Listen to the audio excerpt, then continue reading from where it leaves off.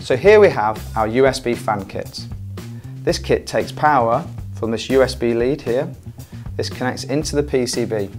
The PCB just has 3 parts on it. We have a resistor, a resettable fuse and a switch.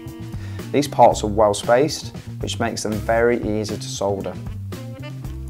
The resistor and the fuse mean that even if the fan is jammed, we don't take too much power through the USB port and it protects any equipment to which it is connected.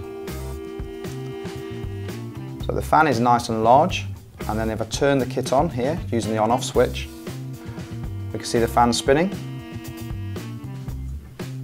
and blowing air. So in this example, we've created a 3D printed case for the fan. You can see it here. It's very nice and stylish. And you can see how this might work on somebody's desktop quite easily. You can turn it on. There we go, you can see the fan spinning. So it's drawing in through the air in through these vents and blowing it out with the fan. If you want to make one of these for yourself, the design files or the 3D CAD models are available on our website.